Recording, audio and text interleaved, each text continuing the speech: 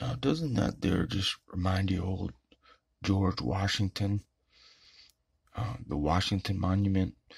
Every time I look at it, all I can think of is George Washington, how great he was, our first president. Because that statue just reminds me so much of him when I look at it. It just says to me, George Washington, because it's the George Washington Monument. And Wikipedia tells us the Washington Monument is an obelisk, an Egyptian obelisk on the National Mall in Washington, D.C., built to commemorate George Washington, once Commander-in-Chief of the Continental Army and the first President of the United States. Wikipedia.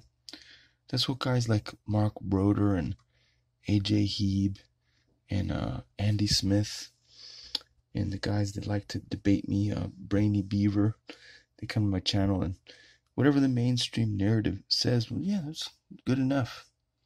Makes sense. Let's look a little further.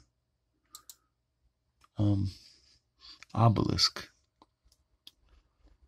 The obelisk represents the phallus of Osiris, partner of Egyptian goddess Isis, mother of Horus. When Osiris fought Set, Satan, here they're saying it's Satan, I don't know. They're all demons. Isis, Osiris, Horus, Set. Take your pick. Anyway, Osiris was chopped into pieces. Isis found, no, actually, that story's wrong. She found all the body parts of Osiris, except for the penis.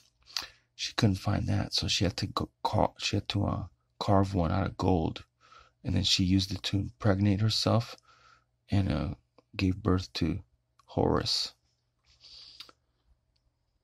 So that story was a little goofy, but it's clear what all this stuff means. Let's look now at this part, the circles. See, what does that mean? Does it look familiar? What we just saw? The Basilica Pisces, symbol of the womb. Okay? You guys can research that stuff yourself. So my question is, to you guys who just gobble up whatever Anderson Cooper tells you, you believe it. Why is there a dick going into a pussy at our nation's capital? Explain that to me.